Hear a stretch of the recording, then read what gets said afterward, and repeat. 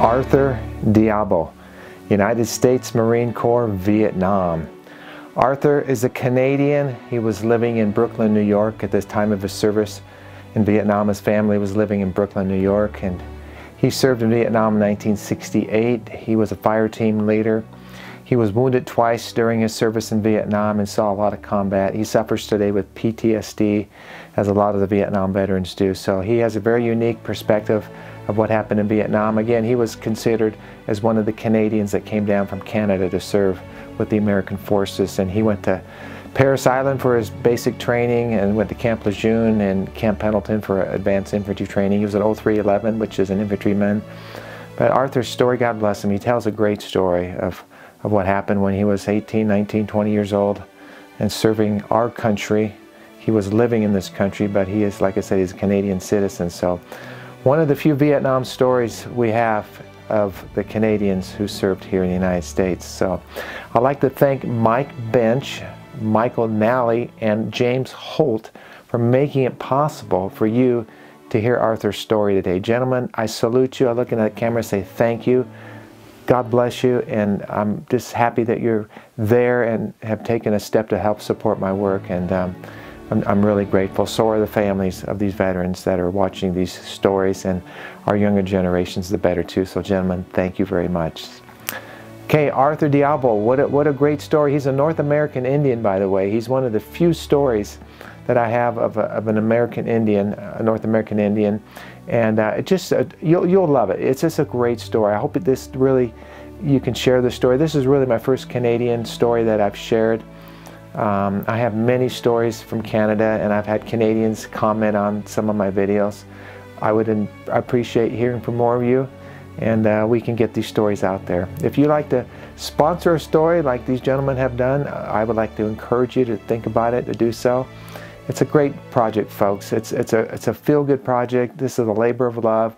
There's many hours of work that goes behind the scenes to bring these stories to you, and your sponsorship will help with that. If you'd like to donate to my work, you can do so by the comment section of the video. And below the video is a video description. You can click on a link and you can help sponsor a veteran, or go to my website, larrycapetto.com, and click on Sponsor a Vet. My heart's full as I share these stories. I'm excited for you to watch Arthur's story. It's an amazing story, and I think you'll really enjoy it. So share these videos, folks. Subscribe to this channel. Let's keep this thing going. God bless you.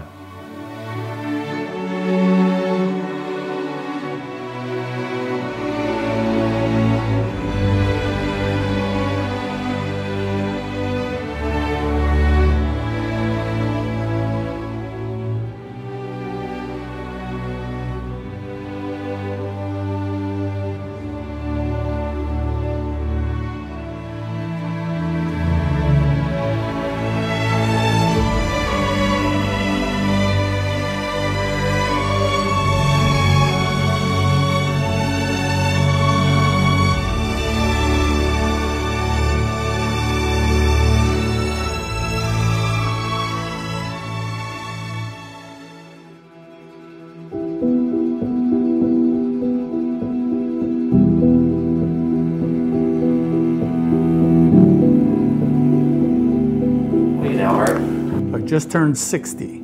60. Is that old?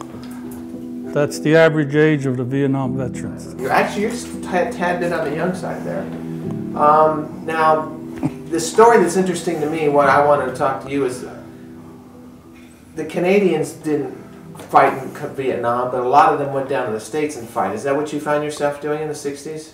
Well, actually, my parents, or my dad, relocated the family to Brooklyn, New York in the early part of the 60s. Okay. He was a construction iron worker and worked on the Verrazano Narrows Bridge, all the major construction sites in New York. So rather than him travel every week, he just relocated the whole family there. Okay. So I got there when I was 12. I went to school till I was 17. I did some work for a few months till I turned 18. And then I enlisted in the Marines. In New York? In New York. Now, were you living in the States at the time? Or were you a Canadian citizen? Well, I have a special status as a North American Indian. Okay.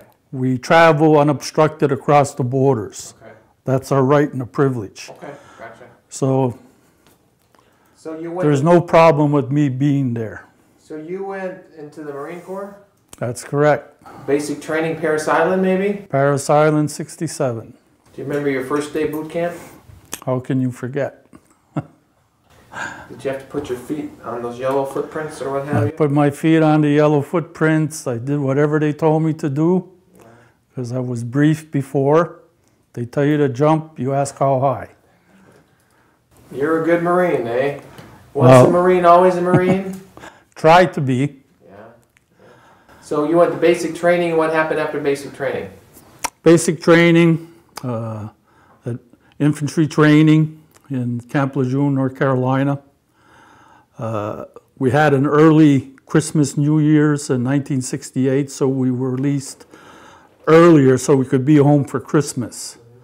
So I spent Christmas and New Year's with my family in New York, and then I left for Camp Pendleton, California for another month of advanced infantry training. And from there, we got our orders for Vietnam. We left California to Okinawa, and we landed in a monsoon. So we had to wait a few days before we caught another flight to Vietnam. And when did you end up in Vietnam? What month and year, do you remember? Just at the end of January 68, and which was, I wasn't aware of it at the time, which was a bad time in Vietnam because of the Tet Offensive. We didn't know it. It was just that when we got to our infantry units, a lot of the people weren't there. We were replacement Marines for the Marines who either got killed or wounded in the operation before we got there. Basically, I got there and we had a complete empty tent, and there was 5 or 6 of us who got there. So we asked, where's the rest of the people? And they said, well, they're going to be coming back slow but sure. They'll filter in. And it took a while, at least 2 weeks before we got a good contingent of Marines that were ready to go back on duty, to do the operations, to do the fighting, and to orient us, the new guys. Now, where were you living during this time, in the States or in Canada? I was living in Brooklyn, New York. Okay. My family was there in Brooklyn, New York. Tell me about your first engagement in combat. Do you remember that day or what were you doing? Where were you and what were you doing? There weren't any immediate big operations, combat operations. It was mostly people stepping on landmines, booby traps, things of that sort. Small exchanges of fire, being sniped at, and chasing the enemy around. It wasn't until May when I seen my major combat, which is on Hill 1192, adjacent to the Haivan Pass on Highway 1. We inadvertently walked into an enemy base camp. And they let us walk in, and then they surrounded us, and we were under a siege for 5 days. And a lot of combat, a lot of trauma. I've seen a lot of people do brave and stupid things. And my focus then was just to stay alive, to get through and get off that godforsaken hill. Well, that wasn't Hamburger Hill, was it? No, Hamburger Hill was an army operation up in the Oshaw Valley. This was a Marine operation to reestablish contact and open Highway 1 for supplies from Da Nang to Hue City. And it was our responsibility to open Highway 1 after Tet because the enemy had dug it up and made it impassable. So you're fighting the North Vietnamese or the Viet Cong? Both. The base camp that we ran into was a North Vietnamese base camp, high on top of this hill. I guess division knew it was there. It's just that they had to send up people to make sure if there was people there. And sure enough, there was. So was combat what you thought it would be? Was it, I mean, you can learn about it, train for it, but I'm sure there's things you learn during the combat that you can't learn elsewise. No, you expect nothing can prepare you for combat at that level. In the beginning, I had a lot of expectations. I was gung-ho. I wanted to get in there. I wanted to hurt people. I wanted to shoot.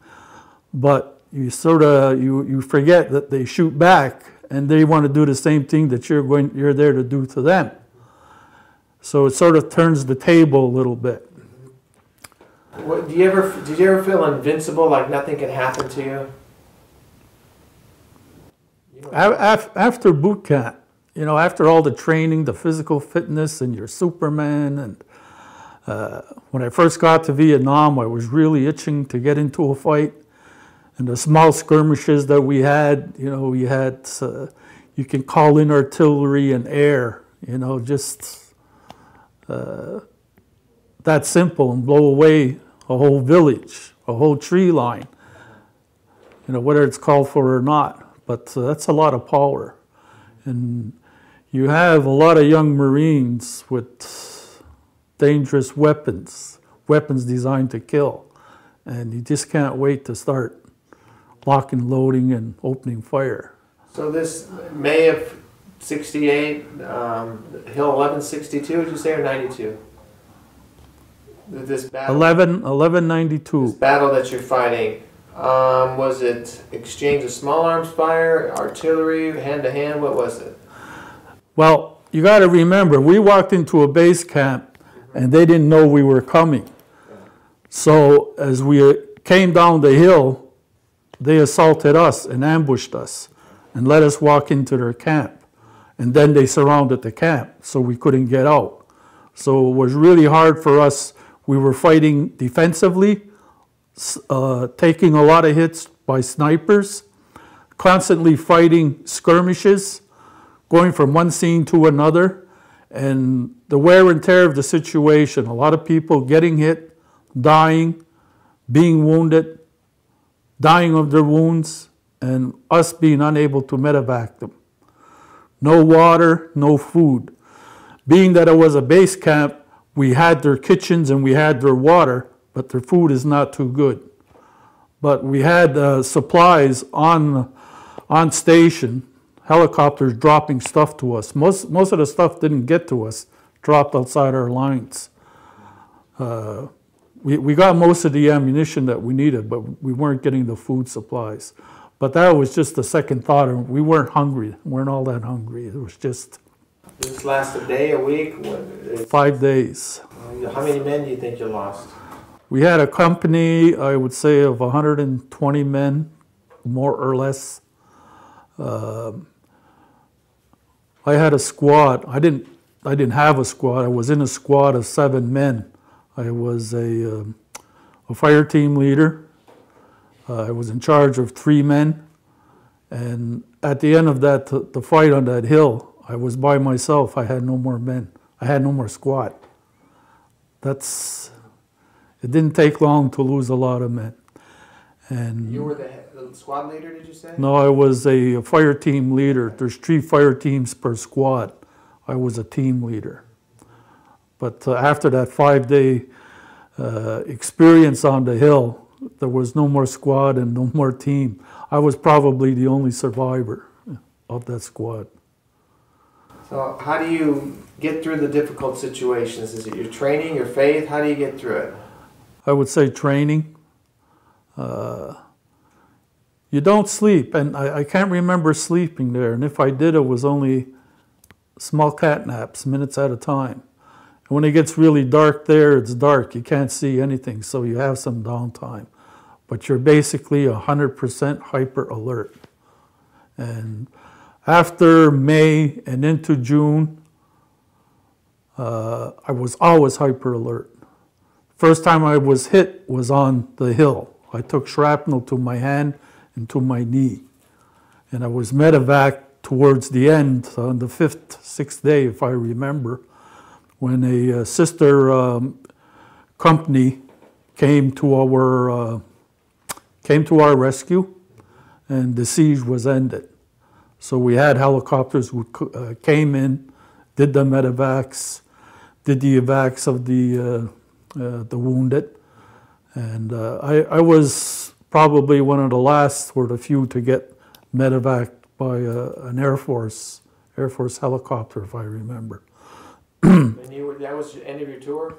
No, I was shipped to Charlie Med in Da Nang, and from Da Nang I went to Cam Bay for a week of R&R, basically to recover from the wounds.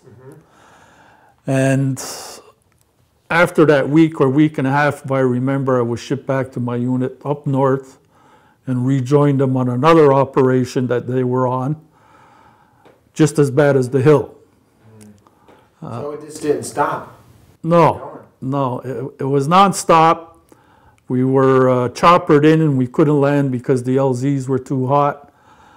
And so we were taken back to the staging area. We were there overnight and we were heli-lifted again in the morning. Let me ask you, it's been many years, but one of the things that intrigues me about the Higgins boats, the Huey helicopters, the assaults, it's just the mentality going into like a hot LZ. I mean, what goes through your head? Does it happen too quick? Are you fearful? Or what are your thoughts when you're, like, let's say you're headed for a hot LZ? What's going through your head, knowing you're going to be dropped off? And well, I'd be lying if I said I wasn't afraid. You're afraid. You're just hoping that it's not going to be your day. And are you hardened though at this point? Are you like a hardened veteran? You're kind of callous to the situation, or are you raw like a newbie in country? Are you talking to the other guys? What's going on in the helicopter? You're basically with a bunch of Marine grunts who are already hardened, 18, 19 years old, and acting like they're 30, mature for their age.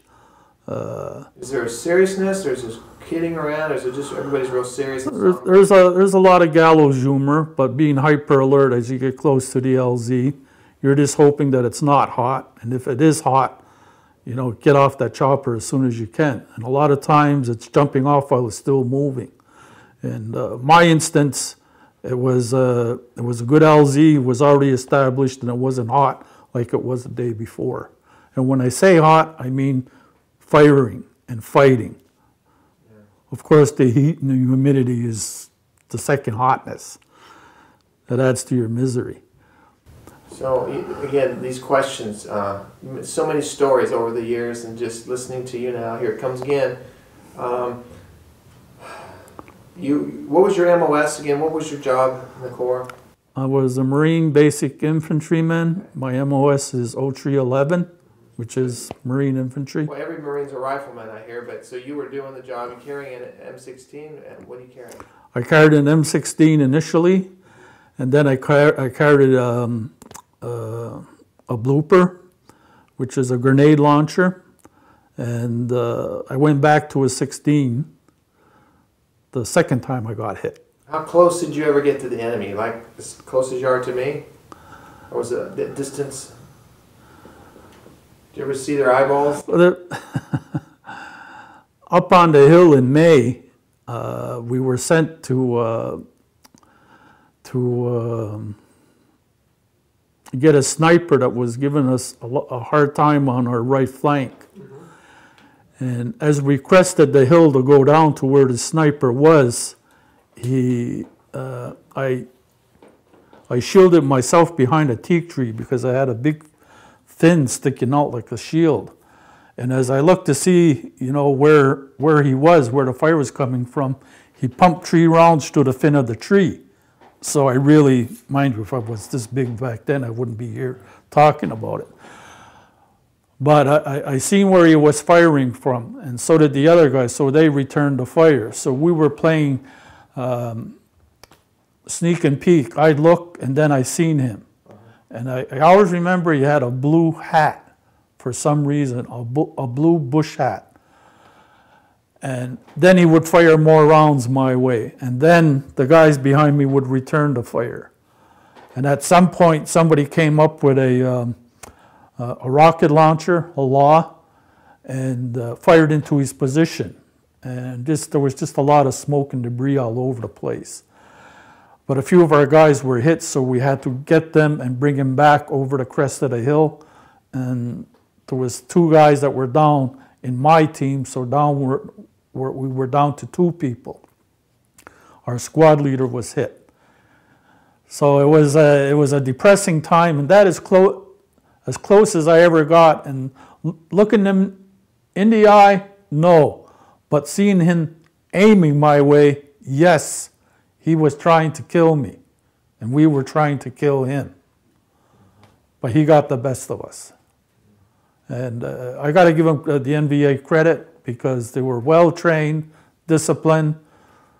They just had the upper hand because we were in their backyard at that time. The place was littered with spider holes. We couldn't find them, and when we did, they weren't in the hole. They would pop up in another hole. It was just really depressing, and now we're down to our last rounds. We really have to watch. And whoever has more ammo has to share. This is what we do, we share. But it was critical. We had no water, and we had to go outside our lines at night to the stream that was coming by their mess hall and sneak the water. They couldn't see us. Had we done it during the day, they wouldn't have allowed us to do that. So when you're in Vietnam like you were in combat, do your thoughts ever reflect upon fighting for God and country, or is it just survival? That ideology for God and country was never boot camp. Everything was anti-communism. Get the people who were anti-American, establish the U.S. doctrine in Vietnam to save them from communism. It was always anti-communism, put an end to communism. Those were the big key words in those days. Yeah. Not like today. Today it's terrorism. But looking back though, you were serving your country. Yes, it was something that I wanted to do. Not that I needed to do it, but I just wanted to experience that. Did you say you were drafted? Yeah, that's another story. Were you drafted? Yeah. Okay. So you that's the end of the story, but I'll tell you. But you went, okay. So this is May. I'm back with my unit in June. We're fighting, and we're back in the paddies, which is, it's easier to fight in the paddies than in the hills. So we're fighting in the paddies. We ended a big operation. We had some downtime for 2 or 3 days, and then we kicked off another big operation. Day 2 into that operation, I was walking point and walked into an ambush we knew that was there. Marine Corps doctrine, you have to send out feelers to draw fire. And a lot of times you're hoping it's not your day, not your squad, and not you. But your ticket comes up and you got to go. And you do it without question. But that day, as I was walking down that rice paddy, and I sense it wasn't right because I hear a lot of women screaming at their children in the ville ahead of us, about 150 meters to our front. And that's unusual. I guess what they were doing was telling their kids to get in the bunkers because they knew what was going to happen. And as I got closer, I felt the hairs on the back of my neck pop up on my arms, and the whole tree line opened up. And instinctively, I just kicked myself into the rice paddy. And I'm in between the fire of the Marines behind me and the enemy to the front. The enemy is shooting, the Marines can't shoot back because they don't want to hit me. And I'm stuck in that rice paddy. I have to make a split-second decision. I either die there or die trying to get out of there. So I flip my pack, my helmet. I know where the Marines are to my rear. All I did was kick myself up and did the fastest running jog that... But as I started to gather my momentum, I felt like somebody came and hit me with a bat in the back of my arm.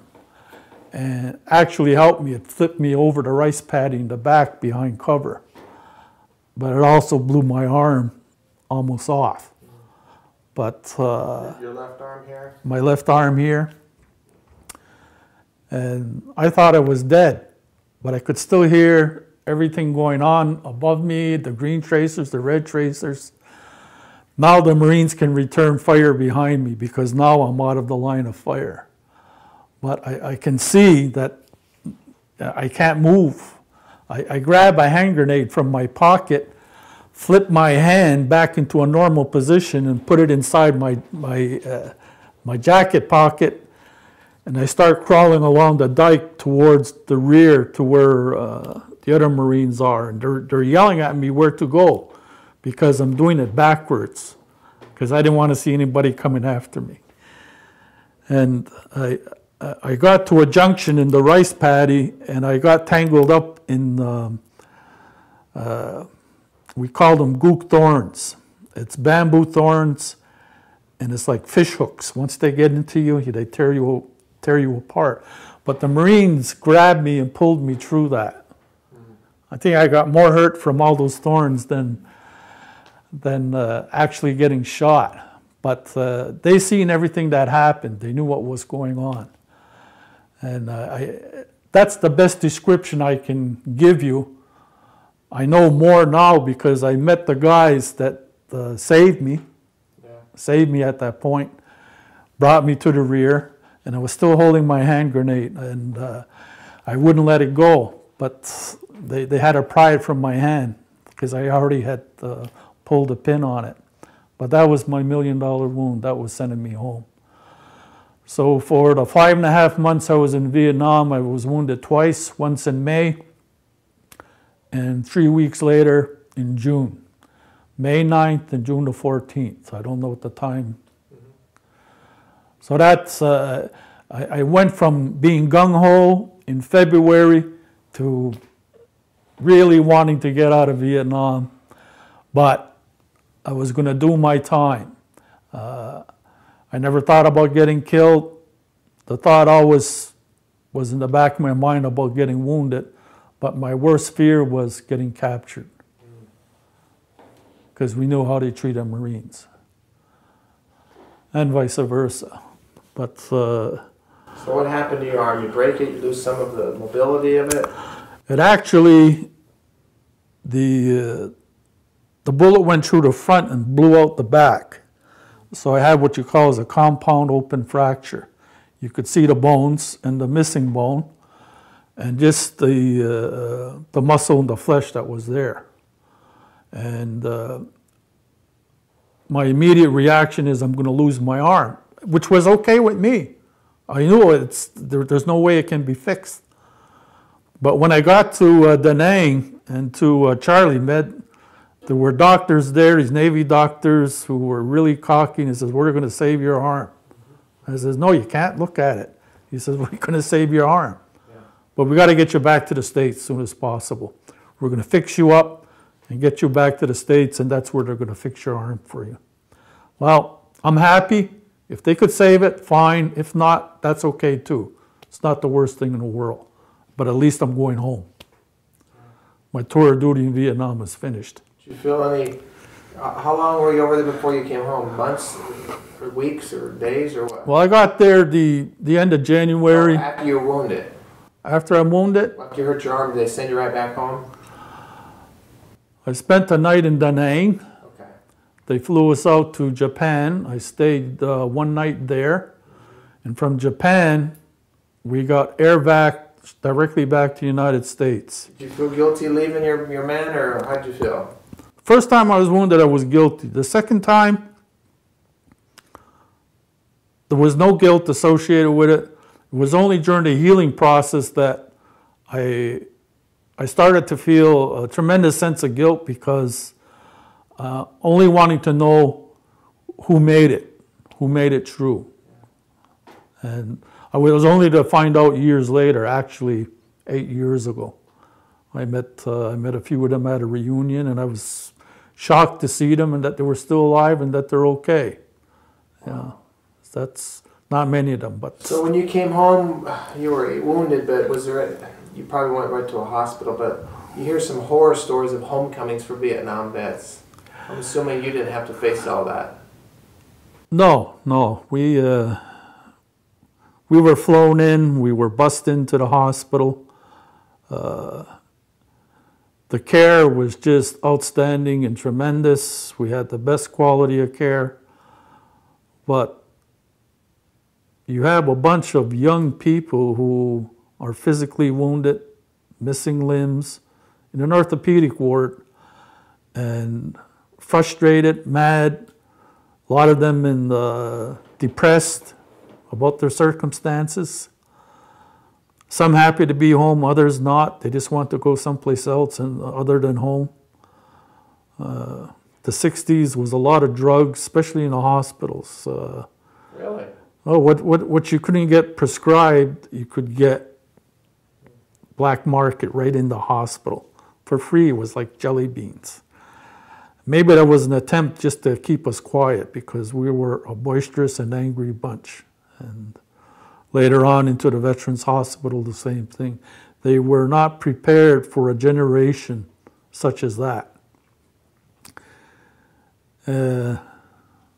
Basically, that's it. The rest of the time, 68, a lot of 69 was just recuperating, operations gone bad, and doing the same operation again because I had a really bad rice paddy infection. And the first bone grafts wouldn't take. They got infected again, so they had to redo it all over. And the grafting from one hip and then grafting from the other hip. Grafting from my chest to do the flap to cover the hole. And when the graft took to open it and do the bone grafts and to do the push rods. And the doctor said they were going to save my arm, and they did. I mean, it doesn't look pretty, but it's very functional. I can do a lot of things with it. And I told myself I wasn't going to be dependent on an apparatus. Yeah. You know, I was still able to walk well, but all the other things over the years that came with the psychological trauma. Do you suffer from post-traumatic stress? Yes, I do. Like, is there a disability for that? Yes, there is. I received compensation for PTSD, now diabetes because of the Agent Orange.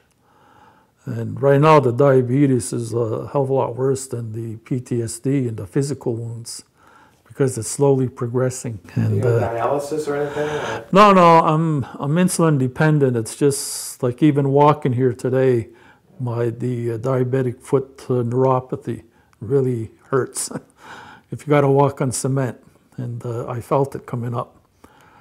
A lot of things associated with, but over the years, I just wanted to try and reestablish contact with my buddies that I left behind, and it was hard in the beginning because there was no internet back then. You tried to look in magazines and, you know, veterans organizations. There was just nothing out there to network and how to find people. Eventually you could if you spent a lot of time just doing that. But as soon as the internet opened up, it was easy to find people, and they found me. I didn't have to go looking. Now, you found out about my work through the newspaper, right? Through the newspaper, and it went online. I have a friend who used a newspaper clipping and sent it out to the veterans in the area, the Montreal area. Sent the clipping of my story? Of your story, right. Okay. And why do you think you called me? Did you just want to talk about it, or you've never talked about it before, or what? Well, I've talked about it in the past, but there was a time in Canada, particularly in the Montreal area, when it wasn't popular to be a Vietnam vet. A group of Vietnam veterans were trying to establish or to get U.S. veterans benefits for us here in Canada, which was not applicable to us. It was okay for the World War II and Korean veterans, but not for Vietnam veterans. We just wanted the same treatment and benefits. It took a while and a lot of fighting and a lot of publicity. But out of that publicity, we got negative reaction. I used to get hate mail. in Montreal. But you got to remember there was a lot of draft dodgers, war resistors who are still here today and bear a lot of resentment towards the United States and the veterans who may have fought there. I think it's a shame the Canadians don't recognize the Vietnam vets that fought from this country. Well, they call it the Silent War, Canada's Silent War, something like that. One of the reasons I'm here today is now the tide has turned. Canada is experiencing the same thing with their veterans. And what was established in the area of post-traumatic stress really came out of the Vietnam experience. So what the Canadian soldiers are experiencing today in Afghanistan, Canadian and American, was part of what we experienced and what we fought for and psychological trauma and PTSD to get it better recognized and treated. Yeah. And we were receiving quality services here for a while. And then the movement died down because the guys are getting old now and they're not as energetic. I know I'm not. I tire very easily. But what's happening now sort of supports what we did 25, 30 years ago. Art, what should Canada and the United States or the world remember about Vietnam?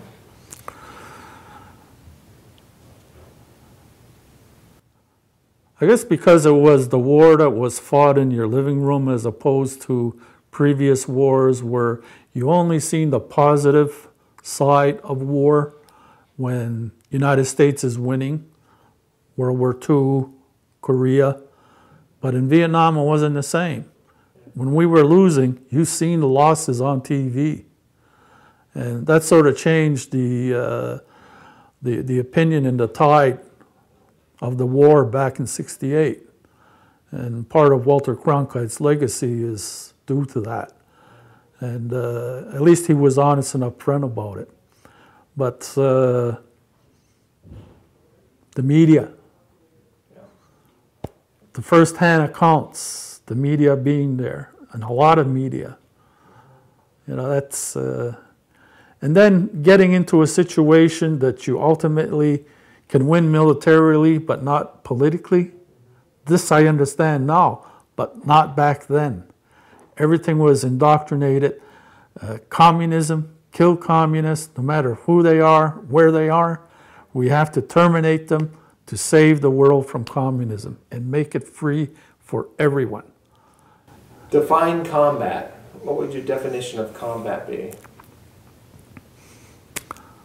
For me personally, it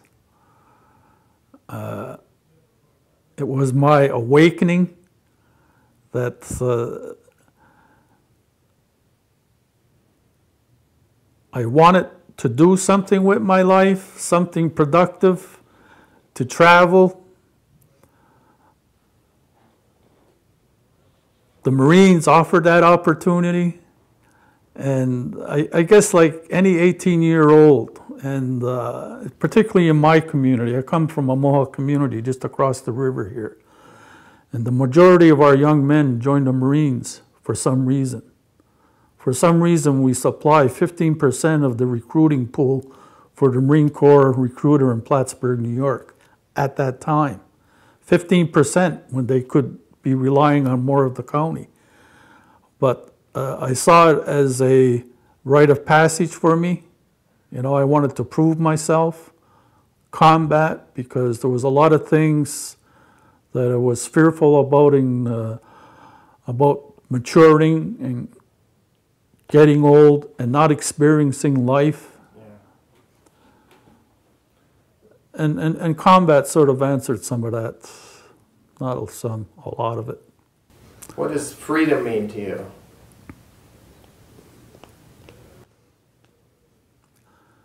Because we were in a country where people who aren't free, who fear speaking out, who can't eat the way they could. Freedom means rights, not having rights. And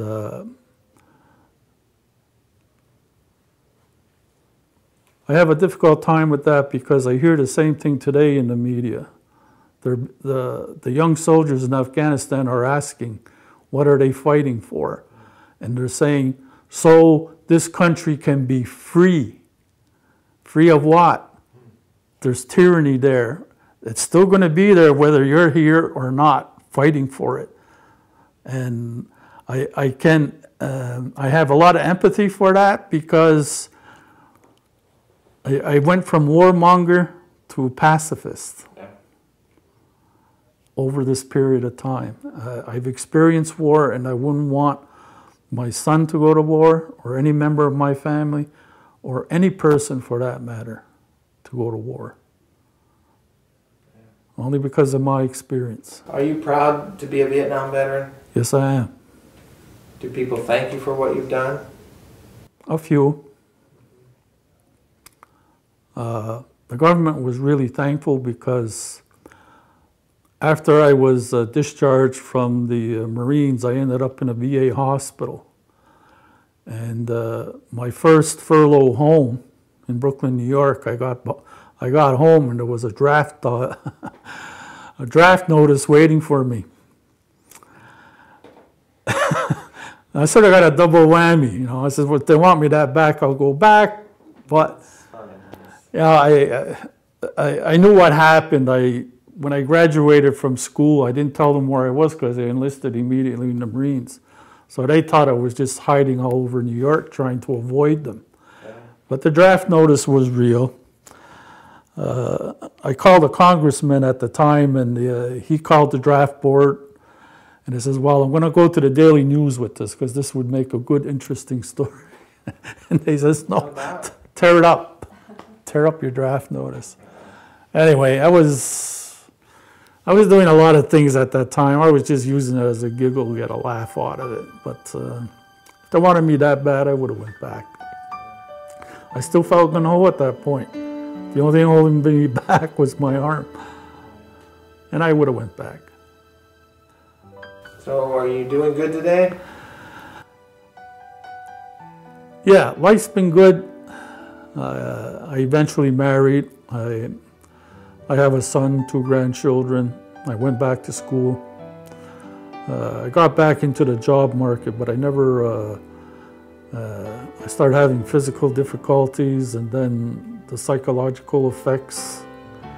I started seeing a doctor here, and you know, I found it hard to get employment, even with education. It's just that my heart wasn't into it anymore. The fact that people telling you what to do all the time, you know, reminds you of the military. I just wanted to be my own person.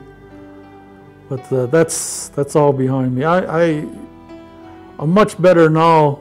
I'm in a better place. It's just that I'm physically limited for a lot of things. And unfortunately, this diabetes is one of them.